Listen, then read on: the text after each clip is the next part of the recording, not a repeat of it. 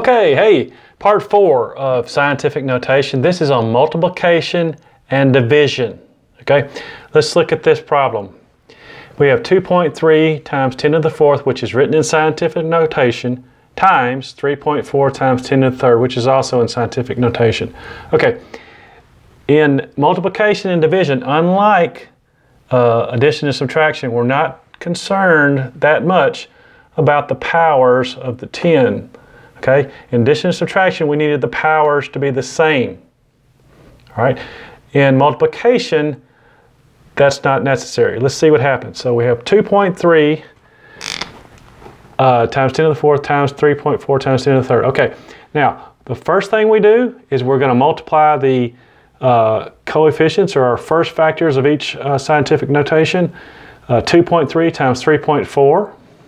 So 2.3 times 3.4, then that's going to be multiplied by 10 to the 4th times 10 to the 3rd.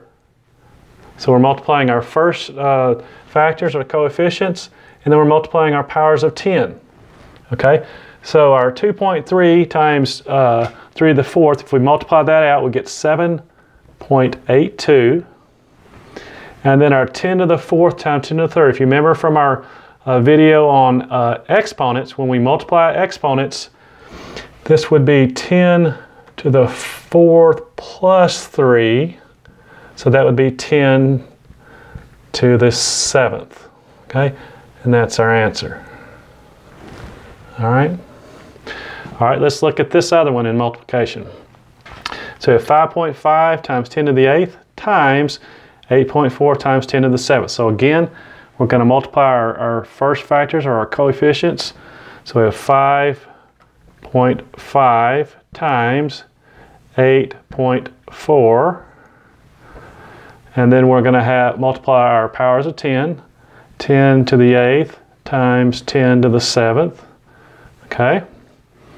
So 10 to the 8th times 10 to the 7th becomes 10 to the 8 plus 7, which is 10 to the 15th.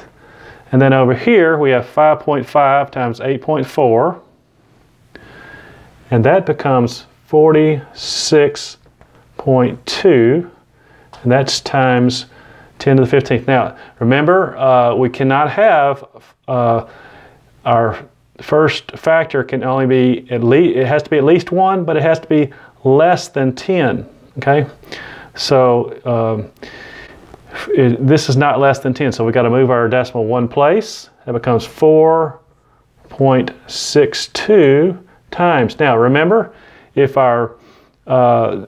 we move our decimal to the left, that means this number is going to decrease this side. So if this side decreases, our power of 10 must increase. So that becomes 10 to the 16th, and that's our answer. And that's how you multiply in scientific notation. Now, let's look at division.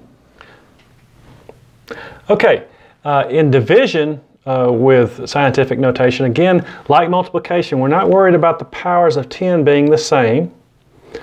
And we're going to start with our coefficients, our first factor. So we're going to divide 9.6 divided by 3.2.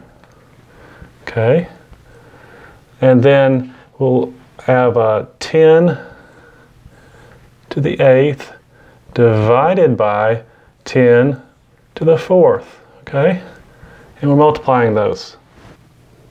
So when we divide 9.6 by 3.2, we get 3. And that's going to be multiplied by 10 to the 8th divided by 10 to the 4th. Now, remember, when we divide with exponents, the same base, that's going to equal 10 to the 8 minus 4. We subtract, so that's going to give us 10 to the 4th power. So we have 3 times 10 to the 4th power. All right, let's look at this one. So we're dealing again with our first factors, our coefficients. We're going to have 2.22 divided by 8 0.88.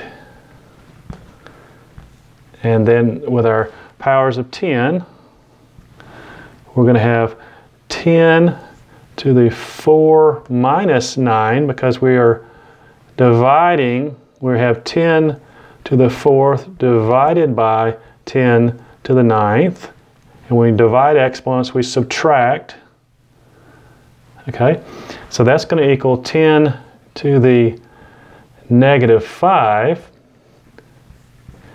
And then this will equal 0.25. Now, remember, when our first factor has to be at least 1 and less than 10. Okay? So we've got to move our one place. So that becomes 2.5. If this becomes larger, this side becomes smaller, and 1 less than negative 5 is negative 6. So 10 to the negative 6. And that's our answer in scientific notation. Okay, so I appreciate you watching. We covered how to do division. Earlier in this video we covered how to do multiplication. And this is part 4 of scientific notation. Thanks for watching, and hit the subscribe button, and we'll see you on the next video.